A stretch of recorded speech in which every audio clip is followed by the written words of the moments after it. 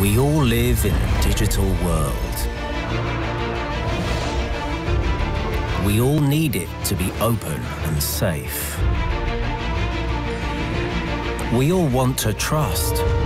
And to be trusted. We all despise control. And desire freedom. We are all united.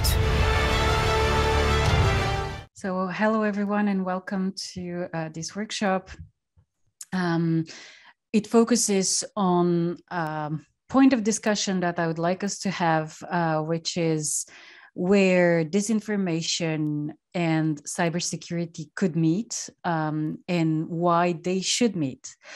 So a few housekeeping rules before we begin. We are in a hybrid session, so it comes with its own challenges. Of people, being in person in Poland and other being online from elsewhere. So Lucien, who is on site there, doing stuff with his phone, he will be helping me collect and address questions from the people who are on site, and we'll be having other questions from participants online, which I invite you to submit through the discussion window that we have through the Zoom tool. So this discussion will last for about an hour and a half, and it was intentionally that long because we want everyone to be able to speak out their minds and share insights with us, rather than, racing to keep up the time. So this will be a rather informal decision. And, I've asked people not to share slides to, make this an informal decision. So we'll start off with short introduction by everyone, and I will also ask Lucien to remove his moderator hat and to put on his member of a commission at the French government hat and share with us a few insights from a, let's say, more government perspective, because there have been developments recently on disinformation, specifically in France. And then we'll proceed to hearing from our three other participants who are hailing in alphabetical order from Vienna. So Michael is here. Mohammed is, I believe, in London for the time being. And Victoras is, I believe, in Vilnius in Lithuania. So Lucien, up to you to kind of tell us more about the challenges and perhaps the solutions you are seeing from the French government in terms of how is it helping us approach, address, and make sense of informational threats at large. Thank you, Rena, for giving me the floor. First, I'll start saying that everyone in the room, you can sit around the table. Obviously, if there is 3 seats, you are obviously welcome to sit around.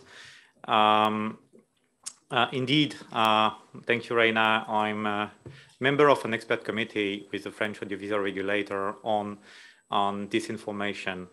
And it was quite an interesting experience indeed, because regulating disinformation has a lot of implication for speech, but also for privacy. The ongoing dynamic in Europe in regulating disinformation is focusing basically on the balance between freedom of expression and cybersecurity, as well as the resilience of society, which is the topic of another workshop really in 2 days. And in France, as a use case, indeed, we passed a law against the manipulation of information, which aim at tackling disinformation online and better protect democracy against hybrid threats.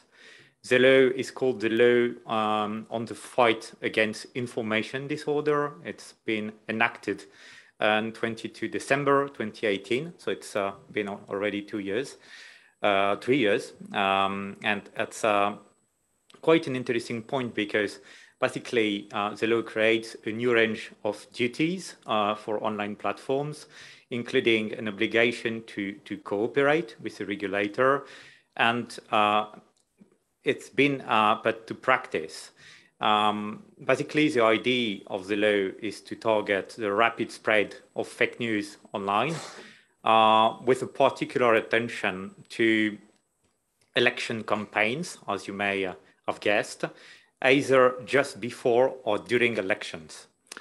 The law also creates a legal injunction allowing an interim judge to qualify the fake news and to order its removal, as defined in an 1981 law on the freedom of the press, following criteria of the fake news being manifest, disseminated deliberately on a massive scale, and obviously leading to disturbance of the peace.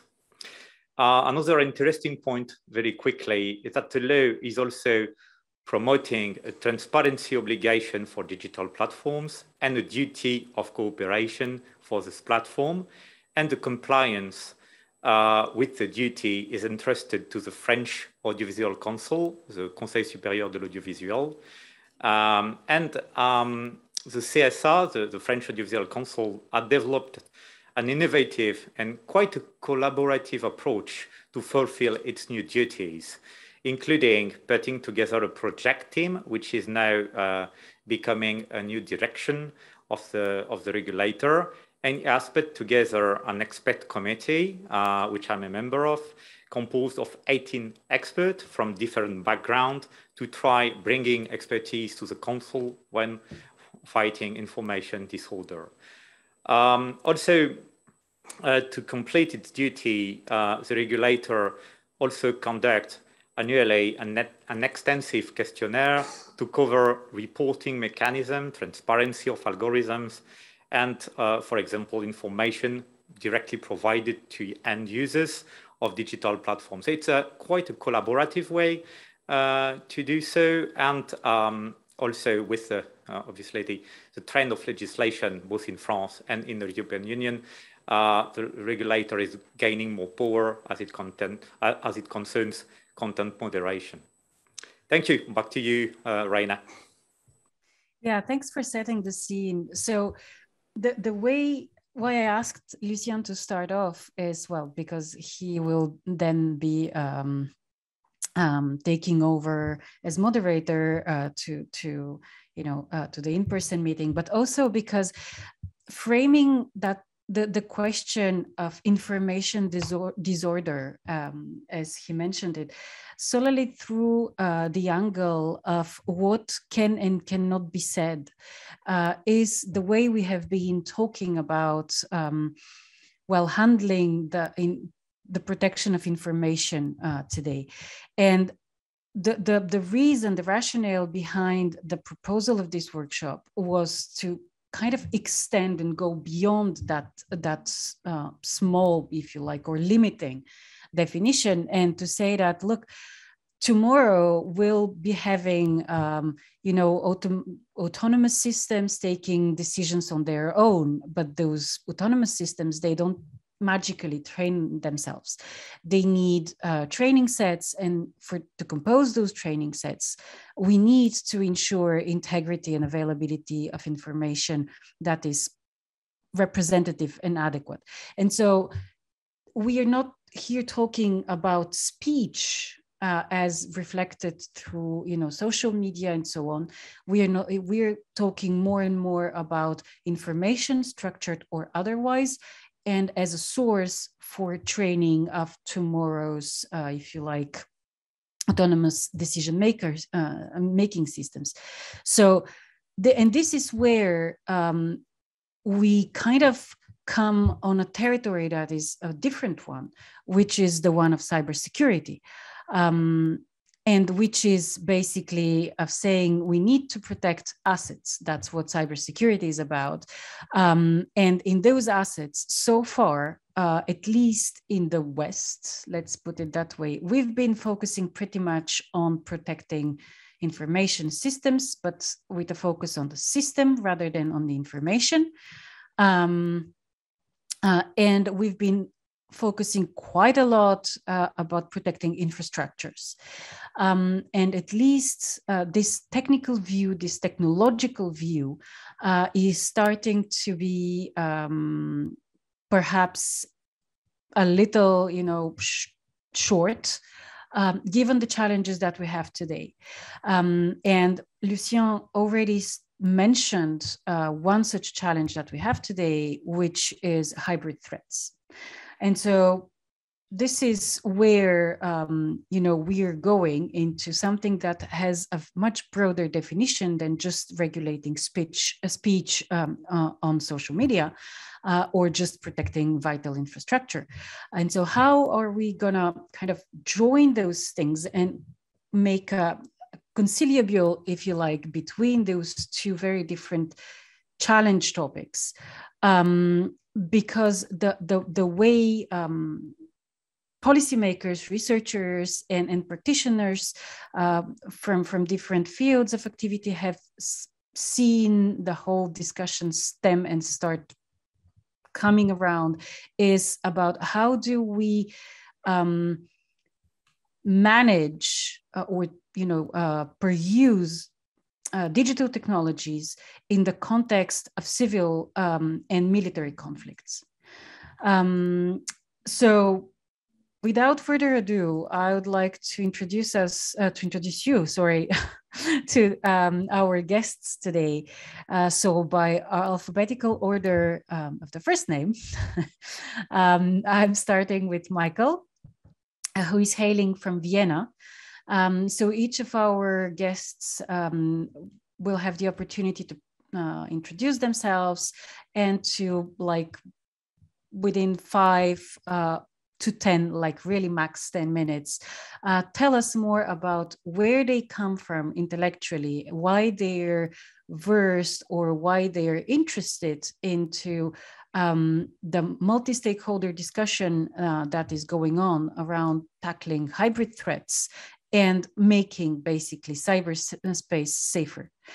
So our second guest today will be Mohammed Al-Dakhshan, hailing from London for the time being, and you're economist by training. And with us as well, hailing from Vilnius in Lithuania, is Viktoras Daukšas, correct me if I'm mispronouncing your name, who is the director of disinfoeu.org. And he focuses with his NGO on challenges in the Baltics and some other countries, including Georgia, Montenegro, and Poland, if I'm correct. And yeah, so Michael, the floor is yours for your introductory remarks. Wonderful. Thank you very much, Raina. I hope you can all hear me loud and clear. Thank you very much for inviting me to today's workshop. I'm very excited to be here and to engage also in a discussion with all participants. I see that the room is already quite full, so I'm happy to see that there are also people who have been able to travel to Poland in person to attend this session. As Raina has introduced me already, my name is Michael Sinkanel. I am the Deputy Director of an Austrian-based think tank, the Austrian Institute for European and Security Policy. We focus on researching various security challenges in the setting of the European Union. We work closely with Austrian ministries, in particular advising the Ministry of Defense and the Ministry of Foreign Affairs, but are also closely related and collaborating with various European stakeholders. My research role focuses on investigating hybrid threats, in particular disinformation campaigns and cybersecurity. However, I must say that I'm not coming from a technical background. My background is in political science, in peace and conflict studies. So I analyze the security implications that cybersecurity, cyber attacks, and disinformation campaigns have on the European Union, the Austrian government in particular. And in analyzing these threats for the last 3.5 years, I'd just like to briefly share a couple of thoughts, which are on the one side, probably going a little bit into the motives, the backgrounds of this information, also touching upon probably some more philosophical, psychological thoughts, but will certainly paint a picture within the realm of a new security environment that we still have to get accustomed to. So when looking at disinformation, we have to first acknowledge that it's nothing completely new. Disinformation was there for the last centuries, for the last millennia. I very much like to quote at this point a quote from Sun Tzu from The Art of War, which is more than 2,000 years, 2,500 years old, where in this famous book, he quoted that disinformation, misinformation, the ability to use methods of deception is very vital in any sort of war environment and any sort of fighting. So the quote goes, when we're able to attack, we must seem unable. When using our forces, we must appear inactive. When far away, we must make the enemy believe we're near. And I believe this can be applied also to today's world. However, there has been some changes over the past decades, especially with relation to the last couple of years. Because in the past, spreading this information, of course, was very different than today. So the underlying factors, three underlying factors that I'd like to briefly outline are the following. First, the speed and accessibility of spreading information online, both harmful and informative, truthful information has completely changed. It's now possible due to technological advances to reach a huge amount of people by relatively simple, relatively cheap means. And it has also led to the change in roles, in traditional roles of who is creating and who is receiving information. There was a shift today, basically online, especially on social media. Everyone becomes a consumer and at the same time publisher or creator of information or disinformation. Second, there is an increasing and undeniable dependency on online and digital technology. Simply the fact that we are all joining this workshop together from various cities, I believe, is proof that the COVID pandemic has further accelerated also this trend. We're constantly in a private, in a personal, in a work environment related to, dependent on technology and especially digital technology, online technology. And third, we are at the moment in a stage where geopolitical tension is rising, where new forms of threats are emerging, where unconventional areas of warfare are on the rise. Without going further into detail, the current geopolitical environment between the US and China, but also between European actors, Russian actors, is increasingly tense, if not to say hostile. This leads us to a new digital reality where, due to these underlying factors, there is a growing interconnectedness between the digital and the physical analog real world. And this interconnectedness has implications. Today, we also see that algorithms prey on these developments, learn biases, behaviors from us that are constantly being produced and reproduced. So to sum it up, we are living in an area where hybrid threats, where disinformation becomes a new type of accelerated warfare. And this area does not target tanks, or is not involving the typical traditional means of warfare, air, sea, and the maritime dimension, but is more going into the hearts and minds, into the thoughts, into the emotions, into the beliefs of people.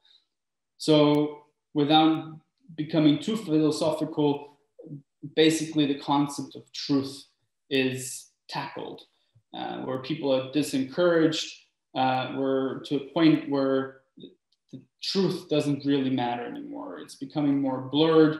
I usually try to refer to that psychological term, which is called gaslighting, which means that a victim is trying to be targeted through deception, ultimately aiming towards delegitimizing personal beliefs, personal views, core values, to seeding seeds of insecurity, of doubt, of distrust. And this works very well at the time of a global pandemic, of crises, in an area where uncertainty is something that we're constantly faced with. And therefore, flooding disinformation in that specific time has become, as we have seen, as research has shown as well over the last 2 years, very aggressive. So where does the link to cybersecurity come into play? I see it in various fields. First of all, as I mentioned before, this interconnectedness between the digital and the real world, but also in terms of real tangible attacks that combine aspects of cybersecurity with disinformation campaigns. For instance, hack and leak campaigns, but also incidents where Twitter accounts, where verified accounts as well have been hacked, where social media profiles have been hacked to create so-called zombie profiles that are then being abused and exploited to spread disinformation. Because if you're hacking not any account, but a verified account, the spread of disinformation, the ability to believe that person who is probably relatively influential is increasing. There have been substantial research that shows that various accounts have been targeted, spreading disinformation, for instance, on the Hong Kong protests, but also on the outbreak of COVID-19, just to give a small example here. Looking in the future, Rana has already mentioned it briefly, we will be faced by algorithm, by machine learning, by artificial intelligence software that is further accelerating the current trends that we're currently seeing. Just to give you an example here as well, there have been already incidents where AI software was used to imitating voices of CEOs to demand transactions, but also, as I have recently discovered, there have been also incidents where governmental officials had Zoom conferences with other governmental officials from other countries, just by figuring out later that the other party was actually not who they were supposed to represent. There were the abilities also applying artificial intelligence software to recreate not only the voice, but also the appearance of another person, and especially in a digital environment, talking from one government to another, that can be very tricky, and then can be also used to spread harmful information. And harmful is probably the buzzword here, because in my eyes, the intention behind spreading this information and the intention behind targeted cyber attacks is very similar. And we can see that there are similarities here. The intention to deliberately destabilize societies, to disencourage trust, to undermine political trust, and to sow these seeds of uncertainty in general. And therefore, I see the intention, the motive behind disinformation attacks and cyber attacks as a common denominator that we have to keep in mind when analyzing current threats, but also when trying to figure out new means, especially whole of government, whole of society approaches to overcoming future challenges. I believe that it is absolutely necessary to include not only the traditional security environment and community of ministries of defense, ministries of foreign affairs in tackling these issues, but also including scholars, academics, civil society groups, companies, the private sector, but also experts in the field like ourselves, into creating a safer environment. So I'll just stop here because I believe I'll otherwise go on for too long, and I'm very happy to take questions and to engage in a discussion with all of you at a later stage. Thank you. Thanks, Michael. Yeah, we'll have the opportunity to continue exchanging views in short time. And yes, I agree that intention and the question of trust are quite paramount in that discussion. And when you said intention, it triggered something that has also been, in my mind, that's also been one of the sources of this of the motivation of this workshop today, and that's also why I invited Mohammed to join us.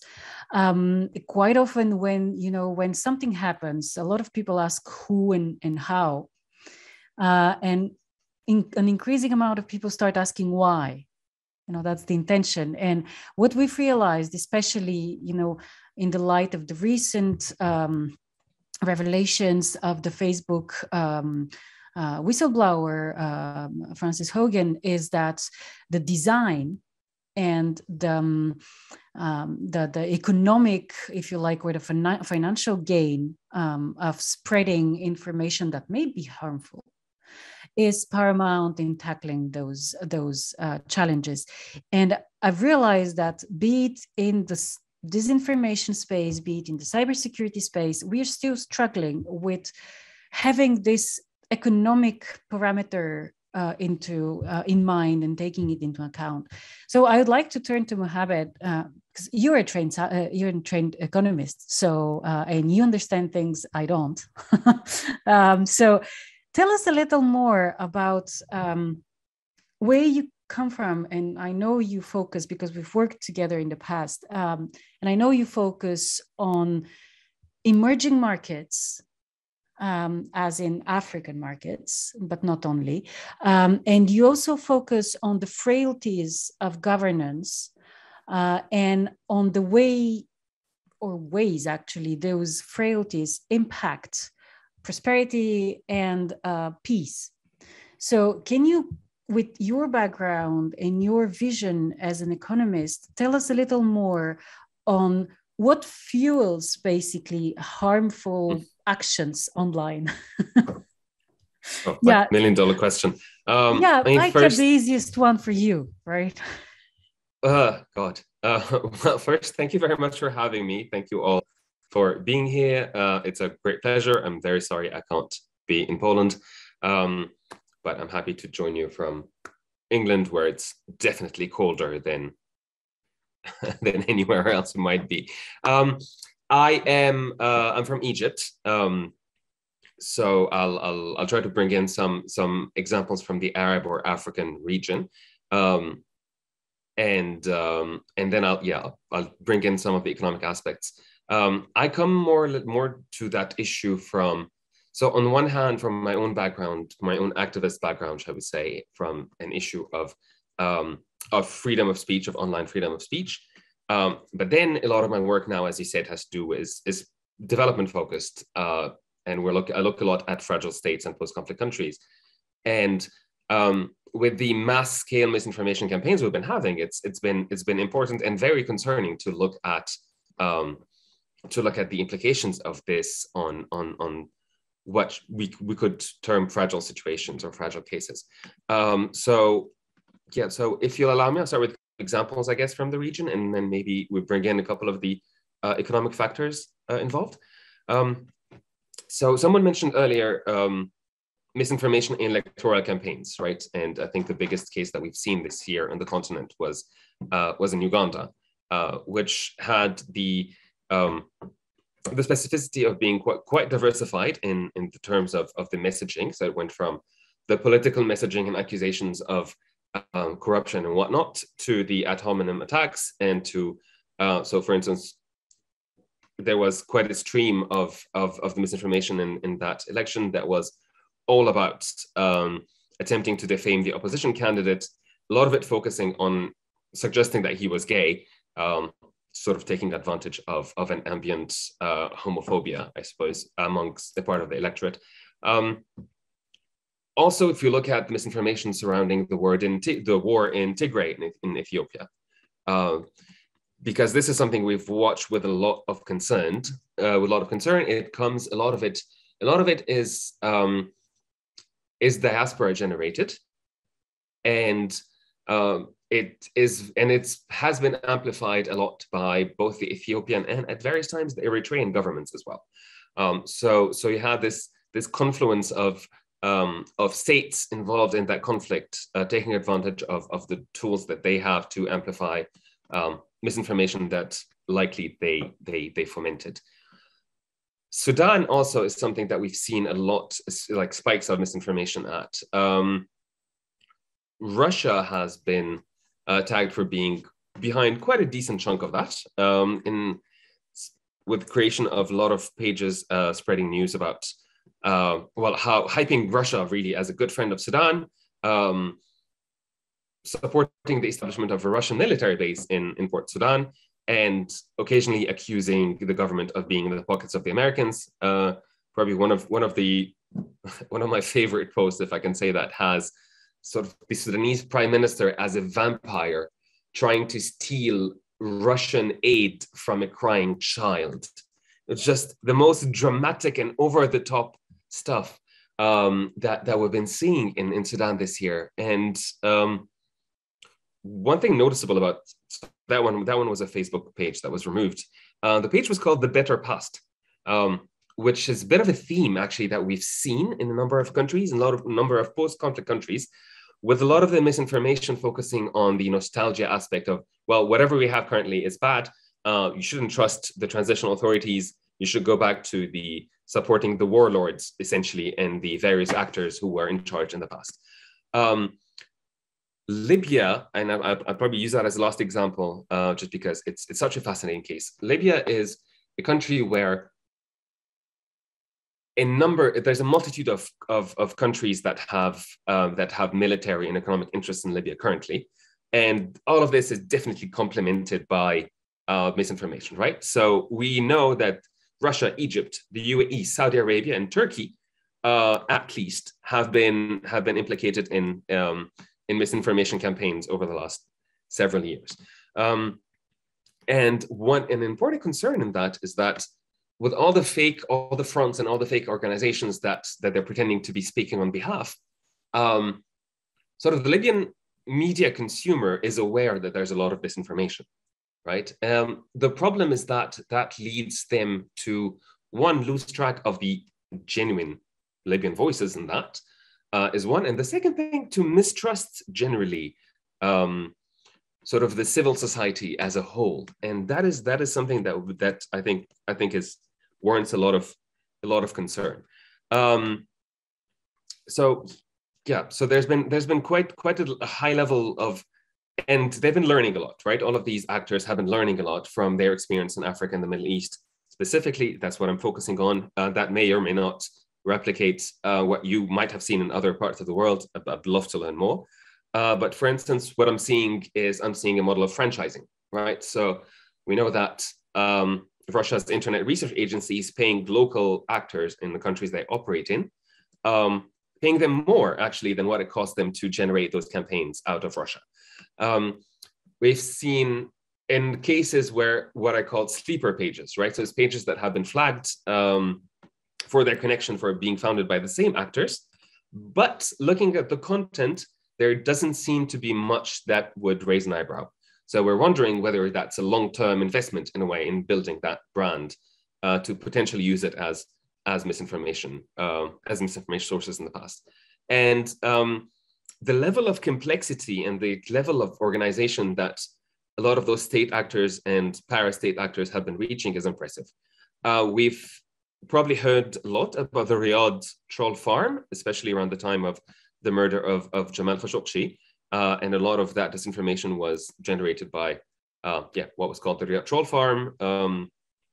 So people were paid essentially, I don't want to say an electronic army, but because it's a bit more fancy because it is Riyadh after all. But this is quite a level of sophistication. Another thing that I found was fascinating is that in 2020 we learned that that Hezbollah, the Lebanese political party, had their own misinformation training center, training academy, which basically trains people in, well, the art of disinformation, fake accounts, image manipulation, etc. This has been directly connected to one of the organizations in Iraq, which is likely to be behind the assassination of Hisham al-Hashmi, who was an independent researcher, right? So several months of disinformation about that person that culminated in him getting murdered, right? So the costs are very clear. I don't want to take too much time. So just on the cost issue, well, I mean, there are two things here from the side of the perpetrators, I suppose. A lot of what we're seeing in my part of the world is state-led, and the truth is the countries, like their CPM isn't probably the most important factor in that case, right? But that's a problem, because like an ideological misinformation is something that, especially if it's coming on the back of a state actor, doesn't have the same challenges of financing that that a private one might have. But even the private ones are seemingly doing very well, right? And we have some data it's more from the United States and from the United Kingdom, but the revenues that people managing misinformation websites and whatnot can generate are simply appealing from a pure economic perspective, and the more egregious the better. There was Washington Post estimates, I think, around the time of the previous American elections that getting your fake news shared from someone within the Trump campaign could translate into roughly $10,000 worth of ads, right? So if you get, and so the economic incentives are at that level. So it works both at the personal level and the pure, how much clicks bring you, but also what are the long-term benefits that a country could obtain, that country like Russia, for instance, if we're talking about Russia advocating for their, to convince the local population to allow them to open or to not object to opening a military base. Now, a question there, and I probably end on this point, and we can probably break down numbers a little bit more further, if you will. But the interesting thing that we're seeing is that a lot of that happens in countries and it's done by foreign actors, right? Especially in developing countries. And the question is how much could those countries, so the African and Arab countries in that case, how much space do they have to try to control that, or at least try to push it back? Or even what incentive do they have to go after that? Because like we have the evidence that the Russian the RA folks are paying people. We're paying people in Sudan, I believe, to manage their pages. So these are local perpetrators within Sudan, and why governments not particularly going after them? And it comes down to the fact that very simply they benefit from that too, and the people designing the content make sure that allow me to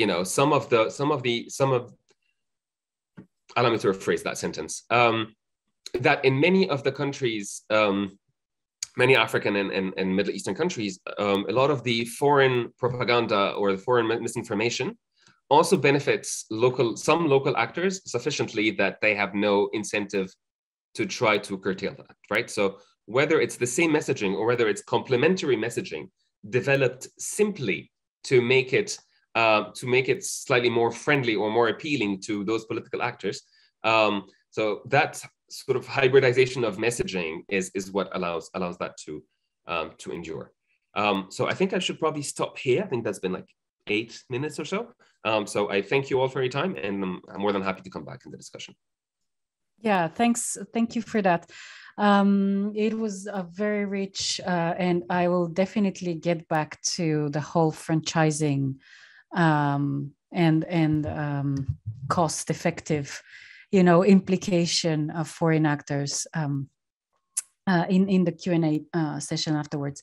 But I would like now to turn to Victor Haas, and you said something about nostalgia.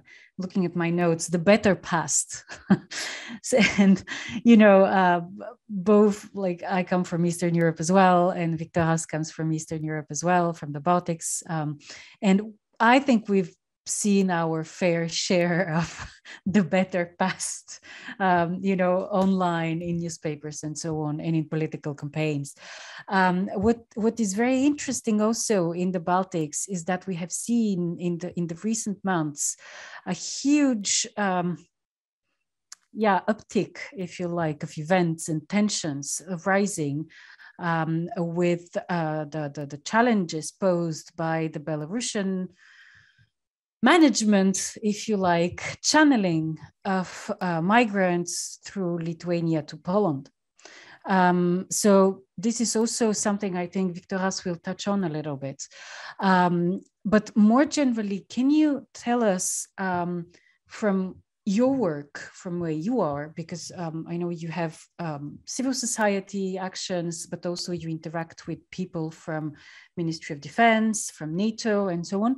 Can you tell us from that perspective, how is this challenge of poisoning content, of poisoning interactions, of promoting harmful content online seen, and how it is acted upon, if at all, from where you work, from your area? Yeah, thanks, Reina, for introduction. So hello, everyone. I'm Viktoras Dukšas, head of debunkeu.org. My background is applied physics. So I'm coming with a technological background. And for the last 14 years, I worked with media and media technologies. So I do really understand how the backend things work, how the infrastructure is built, how GDPR works, and what's allowed and what's not, and how media in general operates. So I'm having this background and worked with the biggest media companies in the Baltics here. Also some context. So Lithuania is countering disinformation for at least 20 years. So 20 years ago, the first academic community started to kind of do academic work, debunk these disinformation cases and present them. 14 years, Lithuanian military Stratcom works to debunk those cases. The media joined, then we kind of evolved out of all of this as an organization countering disinformation. What's really important, I think, is that we need to speak about the methodology. How do we actually analyze this information, and how do we kind of agree on things, how they should be, and what should exist and what shouldn't. And last few years, we have worked with a team of 5 professors and our kind of large team of disinformation analysts to practically analyze and also to develop a methodology for disinformation analysis. So we kind of analyzed everything, almost everything that exists in English language that you can find in the academic world, books and everything in the last 20 years. So, and from that, we developed a methodology.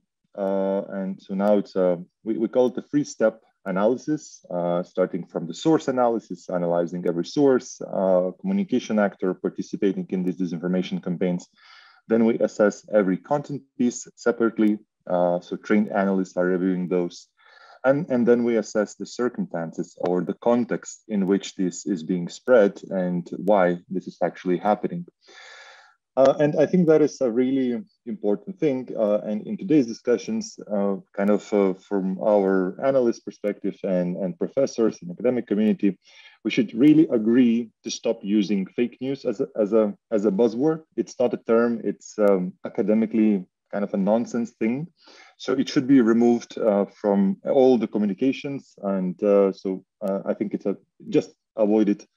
So 2 terms that are actually really useful. It is disinformation and misinformation. And we have to be very clear what is the difference between them. And the difference is just the intent. is this just an honest mistake of spreading or amplifying some false content, or it's actually kind of a systematic way to spread disinformation, to spread and deceive the citizens and all the who are being targeted with that information campaign or information operation. So there are more terms, but they are less practical. These two are very easy to remember and very easy to use at large scale analysis. Kind of running, I will jump in also in all the manufacturing migration crisis, but I think it's important also like to understand that with the current amount of the flow of information, to analyze this with just a naked eye and the computer and any number of analysts, it's ineffective. It's really hard to do. So you need some kind of process automations, and methodology helps to do that well. So methodology allows for more people collaborating together, synchronizing so they could talk to each other and reproduce the same results from the same analysis with different people, which is a kind of a really big thing. And then we kind of work a lot to kind of develop the infrastructure in which we can automate the processes. We can support the analysts and make the analysis quicker. So that worked really well. For example, now we monitor like 3,000 disinformation outlets, 3,000 websites, and thousands of groups and pages that are spreading disinformation in social media. Only those websites, they produce 2 to 3 million content pieces every month in 32 languages. And we are kind of analyzing how they are kind of systematically deceiving citizens all around the world in many languages and running these information operation campaigns.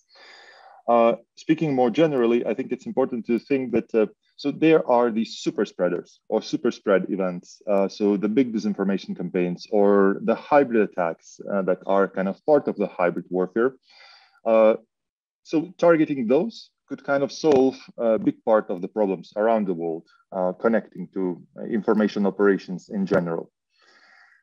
So our recent work, so we are really heavily working on this manufactured migration crisis in the Baltic states. And it's really important to note that it's manufactured. It's not a real migration crisis as how it's tend to be portrayed.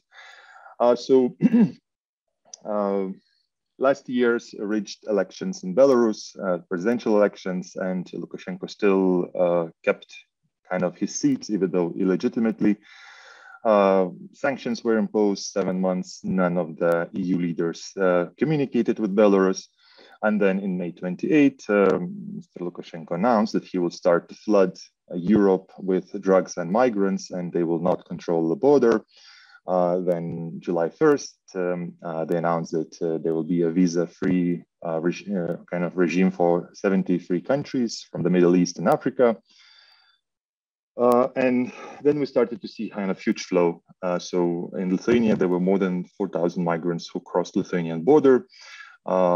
Big part of them are economic migrants that were kind of deceived by the regime, kind of selling these what's called a package deal. So they are selling and visas included, flights included, taxis from the airport to Minsk, then to the hotel, then the other taxis to the market to buy all the sleeping bags, batteries, and other equipment to even attack the border wall. And then they are also, their service is also included to bring them directly either to Lithuanian or Polish border. So this is an organized migration crisis, and Frontex have proved that.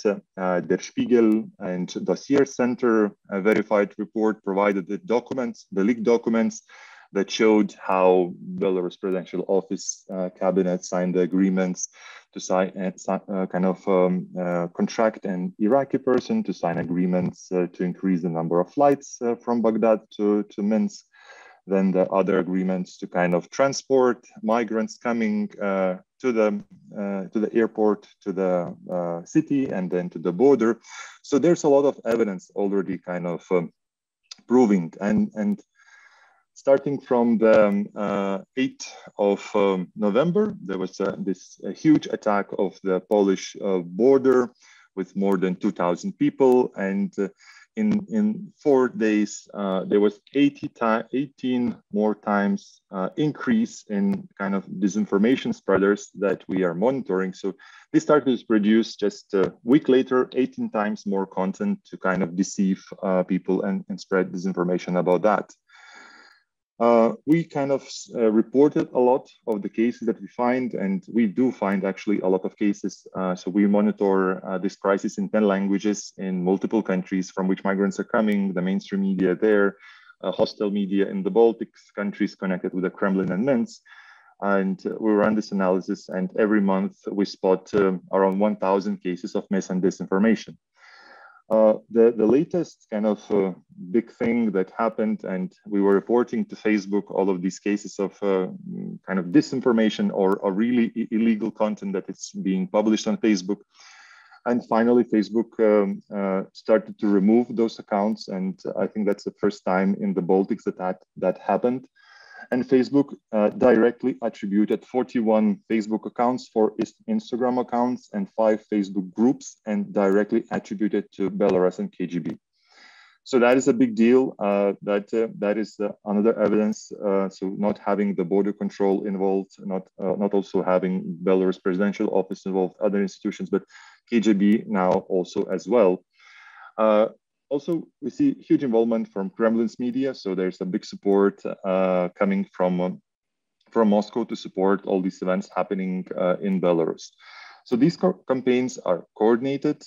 We analyze them. You can read our work in debunkeu.org website. We published quite a lot on that. And yeah, just remember, this is a manufactured crisis and it's not a real one. Thank you. Yeah, thanks, Viktoras. A lot of concrete examples, and it helps indeed shed light on this ongoing situation. I mean, the life cycle, the news cycle has passed a little, but the situation is still there.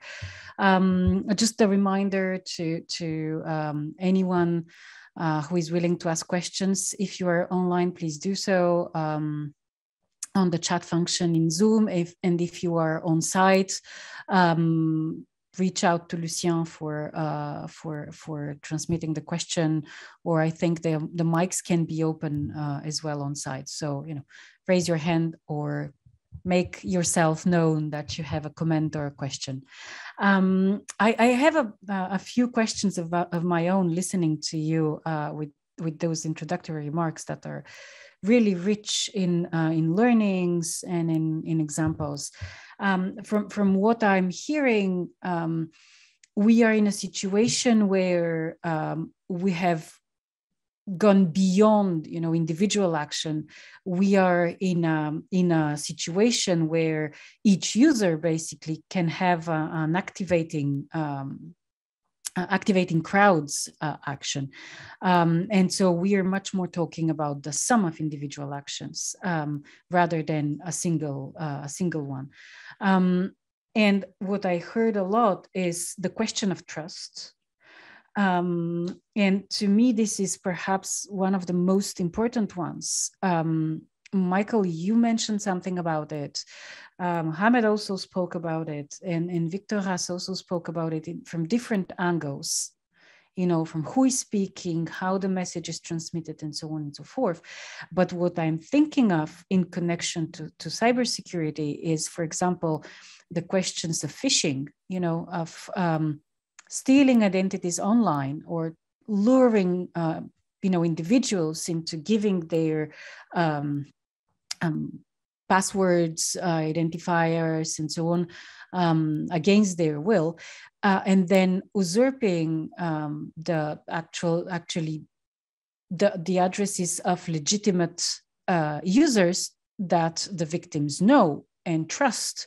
And so this, in that aspect, we are clearly having a coincidence, if you like, or a crossing of cybersecurity aspects and disinformation, where trust basically makes the harm possible. Because I can compromise a lot of people's accounts, but if I don't do anything with that, then we are still kind of in a safe place, if you like, quote unquote, multiple times, right? But so Michael, I would like you to kind of, and the others, please jump in, chime in when you feel like you have things to add. I'd like to ask you about this question of trust. How do we kind of try to handle this? Because very clearly, you know, and Victor Haas was very explicit on that, like fake news doesn't exist. It's not the proper word of qualifying anything. And you hinted towards the fact that, you know, it's facts are equally and interpretations are equally important, increasingly, regardless of, you know, how close they are to reality. So how in that situation, with the tools we have, or we still don't, how can we basically address the question of trust here? What do we need to do? Because clearly policing speech, dubbing things fake news and so on, that's not enough. That's not appropriate in the sense that it's not efficient. So what would be efficient for you from both a tool perspective, if you like, and the policy perspective? I think that's a very relevant and definitely at the same time very difficult question to answer, especially in a short time. And I hope that European stakeholders and democratic governments around the world are asking themselves that same question as we speak. Trust is something that needs time to be built and can at the same time be destroyed in seconds. So it is a very fragile concept, and it goes also hand in hand with not only what do I believe in, but also what do I think is true. So I believe trust and truth is something that we should think as combined in that sense. And both aspects, which are of course related to our feelings of belonging, are targeted by disinformation systematically, as we've heard multiple times, not randomly.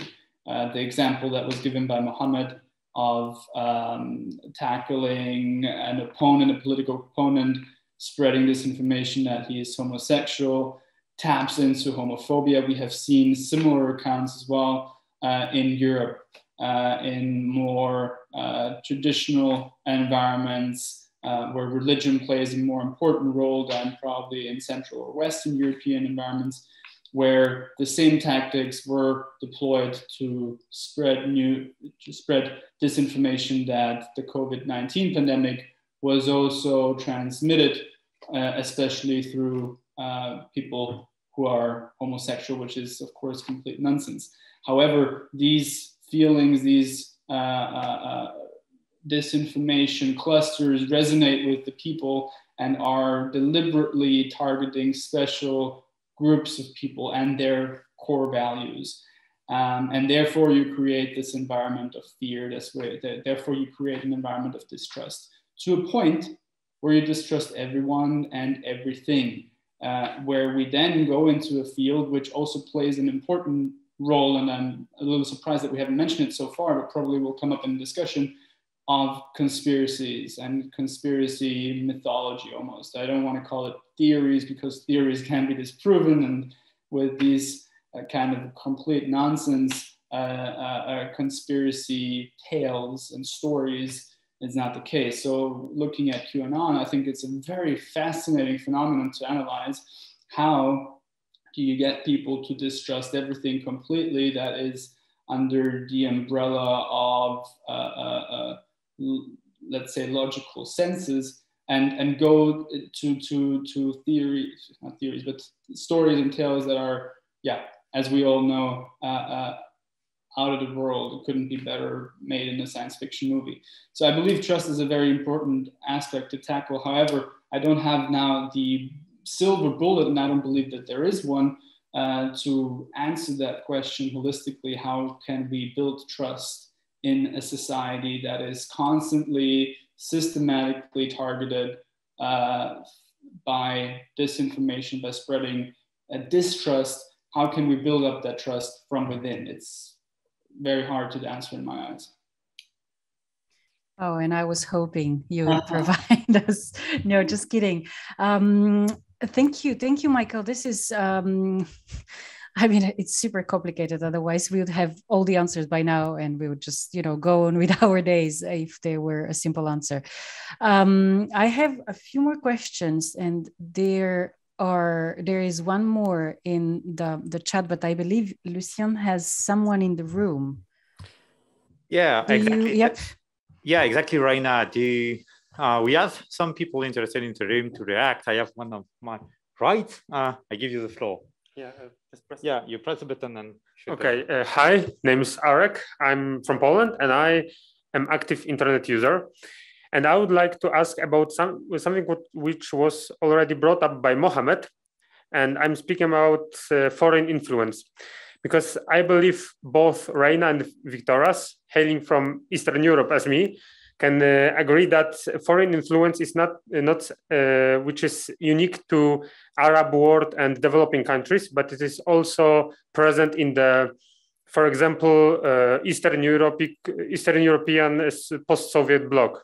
And I would like to ask especially about the main problem of why it is so hard with fighting with this kind of disinformation.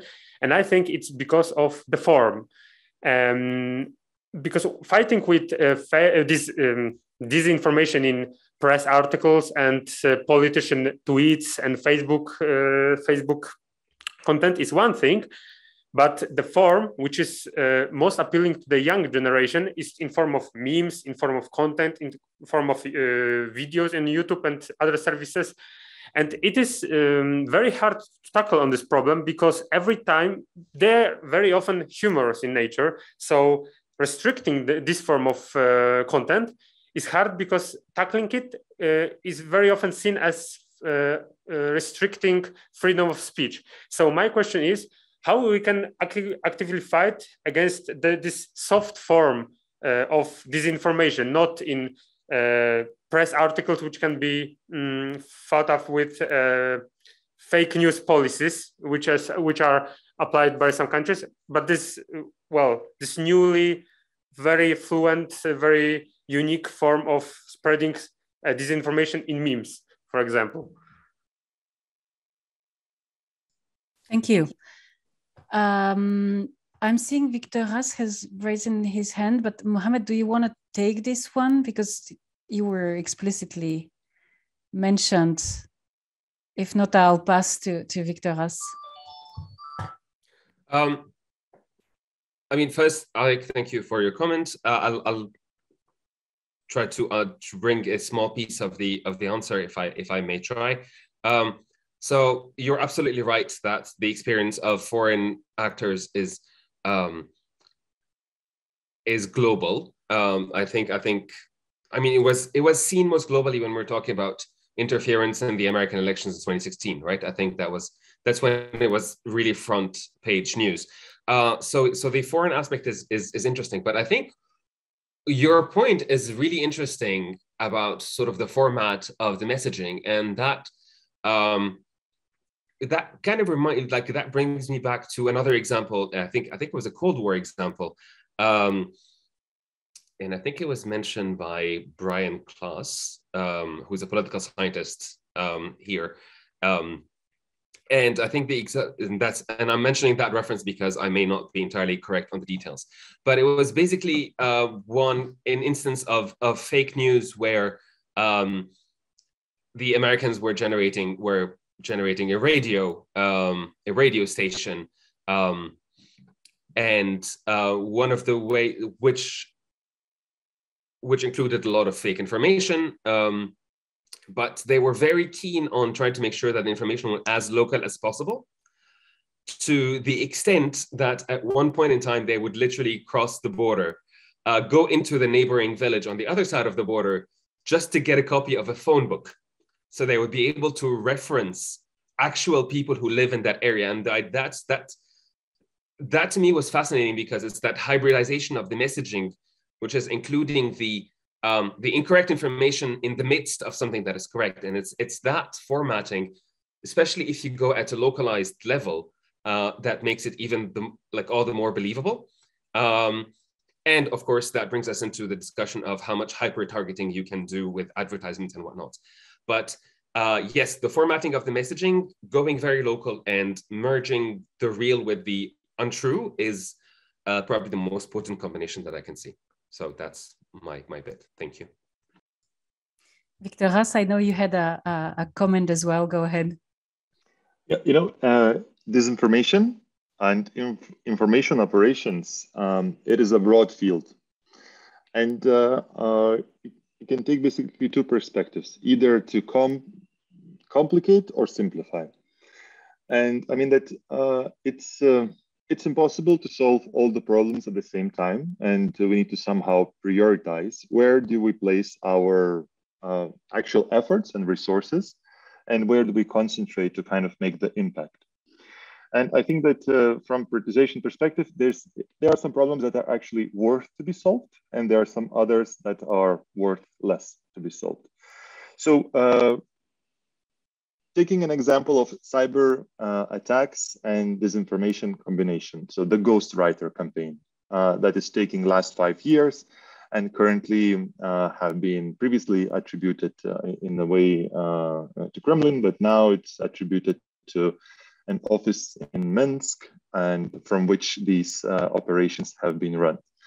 And this is a very clear example that clearly is illegal. So it's not only illegitimate, it's actually illegal, because they hired a team who started to hack websites, media websites in the Baltic states, either media websites. They have been able to kind of hack a nuclear power plant organization website to post some fake content there. But what is really sophisticated, when we see the campaigns, that they are very well integrated. So they use hacking as a method. They use social engineering as a method. They use email spoofing when and emails are sent in the other person's name, looking from the same email, and they combine those. So they map out the actors working in the Baltics. They implant the fake article in the media outlet. They then use email spoofing to add a link in that with that article in that spoofed email, and sends out this to institutions and media, and kind of attempts to create some kind of form of crisis. So this happened multiple times in the Baltic states and also in Poland as well. So this is a very clear influence operation with also possible attribution. And so this is a clearly illegal act. So these kind of acts should be forbidden. And it's just probably a political will question, and also how to frame it. Other examples of manipulated social media accounts or manipulated social media algorithms or manipulated comments and under the international biggest media outlets around the world. So having manipulated public opinion in social media or in those comments is clearly, again, illegitimate and also illegal. So they are sending the troll armies to kind of polarize the communities, creating a fake accounts, managing them with the troll factories or sock puppet accounts in a more automated or semi-automated way. So these should be actually illegal. So we don't want to create live in some kind of virtually created world, which looks like a kingdom of mirrors, where we actually cannot understand what's actually happening. And so basic question should be like, if, there are a lot of things that are illegal and doing offline. And still in online, a lot of those things are actually legal. So the question is, why do we treat digital space so differently from the offline world? So even just connecting those two things, we could start to solve these problems. Even if someone would be speaking outside 2,000 people, we would never consider this to be a kind of private conversation. But if we take social media and there's a group of 10,000 or 100,000 people, the admins can change the settings and make that group private, and then organizations as ours are not allowed to kind of analyze the content. So how a group of hundreds of thousands people online can be a private group when there's so many contexts there? So just kind of bringing these similarities to offline and online would actually help, and just target and kind of resolve the problems of manipulated comments, manipulated social media accounts. And this is quite easy to do. So it is quite easy to kind of create regulation to pressure big tech, so these fake accounts would stop existing. Thank you. Thanks, Victoras. So I'm seeing questions coming in addition to mine. So there was a question in the chat, so I'm reading it. Are there any disinformation campaigns the speakers can recall or currently see unfold whose topics have been so politically charged that disinformation researchers decided to stay silent and self-censored themselves for their own protection? Meaning, does the field have a preference for calling out the easy and obvious disinformation campaigns while shying away from tackling the hard ones? Any testimonials about this one?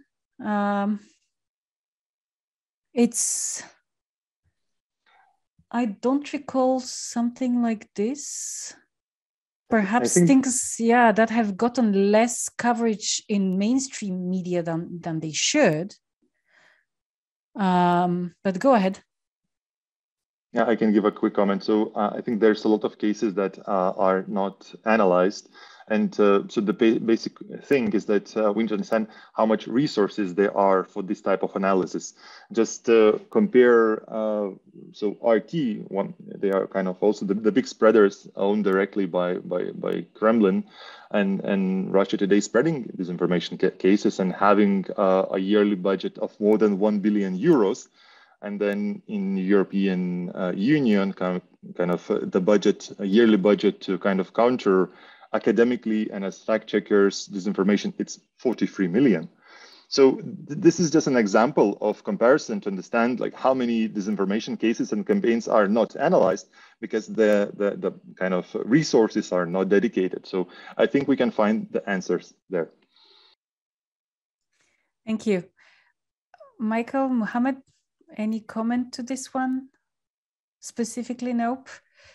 No, I agree. I would not say that shying away is probably the right term. I would definitely agree with Victoras that it's simply the resources that are limited. But I also am not aware of any disinformation campaigns where researchers have shied away due to their own protection or self-censor themselves. No. Yeah, same. It's more a question of means, or you also have always the balance to strike where, like, do you talk about this? It's so low, levels of noise, if you like, that if you talk about it, you'll basically push it to the fore and give it much more visibility than it would have had if nobody talked about it. So it's always a very complex juggling around with what do I do with it, provided people operate with unlimited funds, which is definitely not the case. There is another question on Zoom. Lucien, do you have a question from the room? Yes. I'm not forgetting you. Okay, go ahead.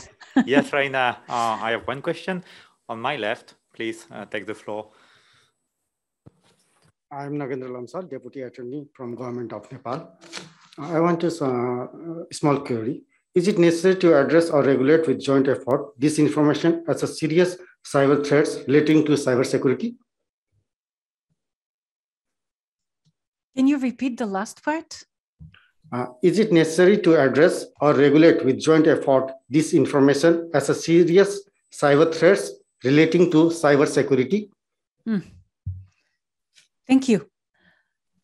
Guys, Michael, Mohammed, who wants to take this one? Just briefly, yes, I believe we should, simply because of the arguments that we have brought forth, that there are certain correlations in the motives, in the means, and the tactics of cybersecurity, cyber attacks, and disinformation campaigns. I see some clear correlation in all these fields: tactics, motives, means, and therefore I believe we should have more coherent and more broader approach to tackling disinformation as a new area of cyber threats. Yeah, thank you. I have a question on Zoom from Luis Eduardo, who says, I'm a Brazilian Internet Society Youth Ambassador, and I'd like to ask the following. Cybersecurity is often associated with the suppression of freedom of expression. For instance, the Cybersecurity Treaty that will start to be discussed in 2022 has received oppositions from human and digital rights organizations. In this sense, how can we create a policy framework that provides at the same time security and reduces the risk of undermining fundamental rights? I kind of have a comment on this. And so I think that we speak about information on a very large scale. And the only way to create smart policies is to have the data sets of previous disinformation cases and kind of work out and challenge the suggested policies with those cases. So this kind of then actually an effective law could be presented. And on the other side, all the civil society activists and others should present the other side cases. So, taking the kind of data-driven approach for policy development, you can actually achieve a really effective way. So I think that is the future way to go. And kind of the question is how to create these data sets. And for example, we work a lot on that to kind of develop these data sets, have these examples, and then have a very kind of targeted and deep discussions about those cases. So I think we need to go from this theoretical level and speaking very broadly and very kind of vaguely into having the specifics of cases, and then think how the law should be actually implemented so it would be actually effective. Yeah, thank you. That's an interesting question because it brings us to many other realms of activity, if you like. I mean, we've been, as a community, generally, we've been advocating for opening up data, public data, for opening up more recently algorithms. And there are, developments, especially in Europe, in the EU, but not only, on greater transparency to political advertisement, especially if it's targeted at underage or more broadly at people on social networks. So this is of course, transparency and accountability are let's say a precondition for stability, be it in the cyberspace or elsewhere, which cannot be divided because our lives are connected lives. So cyber stability is, a whole of society challenge, since it is stability for all of us. And I would have a question because there are two questions / comments on the chat that basically ask, how do we handle, how do we basically, mitigate the danger of informational disorders? And a lot, like the two comments, point towards education, and where I'm throwing in a question, and this time it's towards Mohammed. The specific one is, what is the business model of truth? Like, we've been discussing how information disorders are harmful, that of course intent matters to decide what to do with that thing. And of course we cannot just push up on enter or whatever button and poof, challenge solved. And so since, in so many countries, foreign actors, foreign operators of harmful information can have a license to operate because they are bringing in, financial benefits to people who are impoverished or otherwise disadvantaged. So what is the, and we are arguing that we need to push forward policies based on truth. So, and on transparency and on accountability. So I would like to ask, well, Mohammed, go ahead, because you've been a little bit silent in the past minutes, but everyone chime in. What is the business model of truth and transparency that can, kind of overcome what we have now? Okay. Well, allow me to say two things. I mean, I'll come to that. Just one thing before that, since a lot of the discussion was about misinformation and phishing, and then there are a lot of comments about digital literacy as a tool to fight that. And I'm sitting there and I'm thinking of that on a micro level, right, on the person level. And honestly, the biggest source of misinformation in my life is my aunt Sausan, right? I don't know about you guys, but WhatsApp family groups are a cesspool of misinformation about COVID, about politics, about everything, right? And everyone is everyone is a professional, and everyone is an epidemiologist now. But that aside, a lot of the people who are in charge of who are responsible for this are also the main targets of phishing and whatnot, right? And because these are the kind of people, those somewhat gullible people are the ones that negative actors will prey on and get them to click on the wrong links. And I don't know what the answer is. I mean, public education is very important, yes, but I don't really imagine my aunt Sausan spending more than 20 seconds learning something new. So really, I'm genuinely, it's hard to think of that on the micro level as one thing. But a little more seriously, the tools that we're developing to combat phishing, like two-factor authentication, are a nightmare for those exact same people, right? Because trying to get people to use their key and enter a quote from a text message every time they need to log into their Facebook account is complicated for a lot of those users, right? So I don't know what the solution is. I know that the tools that we're implementing to combat phishing are far below what we need and can't be replicated as they are. On the business model of truth, I mean, that's a really good question. But first thing I can think of is that we know that the amount of energy expanded to fight bullshit is multiple larger than the amount spent to create that same bullshit. And that kind of goes into a little bit into that spending time to debunk information and time and money is not necessarily something that's very lucrative. However, what we could look at is it's not what is the benefit of truth, it's what's the cost of lies, right? So it's what is the downside of that business model. And it's something that we're not very clear on because we haven't gotten to the point where we've systematized, and that applies to the private sector and that applies to governments, right? So we know, for instance, that the private sector, there's some analysis, there's some companies trying to break that down into what are the different costs of lies. And it goes from the cost of verification and triage to the cost of dealing with the crises that arise from false positives and false negatives. Don't really have time to go into detail there, but how much it costs businesses that things are not as streamlined as they should be because of all the new information they need to deal with. And something that I also find very fascinating is, more generally speaking, what is the economic cost of manipulation, right? Because we know that companies have lost shares, company shares have lost value because of fake information about their financial health.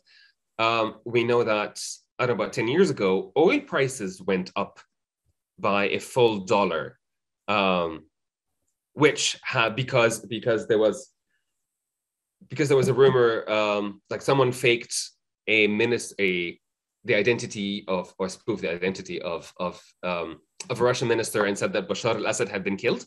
And that sent oil price is up. And that means that there's a whole bunch of countries around the world that ended up paying that much money because just to, and so if we get better at understanding, so I don't know what the business of truth is. I think that we're kind of screwed because on this particular approach, because it's very hard to generate, I guess, financial value from sharing correct information, which is what we assume to be the default. However, I think that if we start flipping that backwards and thinking of what is the cost of lies and how that affect, what is the money that is being spent to mitigate that, how we can get that money and actually reinvest that into proper regulation and whatnot. I think that might be the approach that I would favor. Let's put it this way. Thank you very much. Thank you. You do have a talent for getting yourself out of my questions. No, I'm kidding. I did my best. Yeah, I know. Thank you. I'm looking, we have 3 minutes before we are cut off. I know there are a lot of questions. Please send them over and we'll try to kind of respond off session to the best of our abilities. Guys, 30 seconds each for conclusion. A tweet, if you like. Go ahead, Michael. Thank you very much. Challenging at last. I am happy that people have been asking the questions of solutions because that was also something that I wanted to wrap up with. So just briefly digging into that topic, I believe we have to divide into long and short-term solutions. Short-term solutions would certainly include taking down sites. I believe it's effective not to have disinformation continue to spread online, but that can only be a short-term solution. Also to continue our analysis.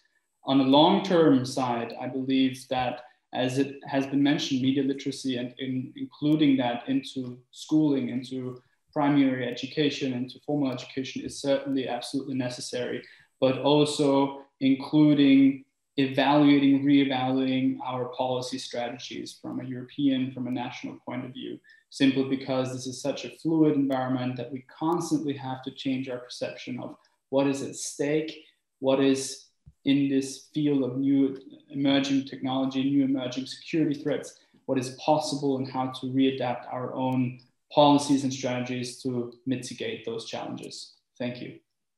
Thank you, Michael. Mohammed, a tweet? A tweet. First, thank you for having me. I'm very grateful that I got to share those few points. Just the tweet would be that developing countries deal with misinformation the challenge is very different, and potentially the solutions are as well. And therefore, when we're looking at that as a global question, it's important to remember that these regional and geographical distinctions are important, and we need to keep that in mind when we're developing solutions. Thank you. Thank you. Victor Haas, you have the final word. Thank you for having me here. So I would say that analysis is kind of the first step because with analysis and data-driven approach, we can actually have an impact.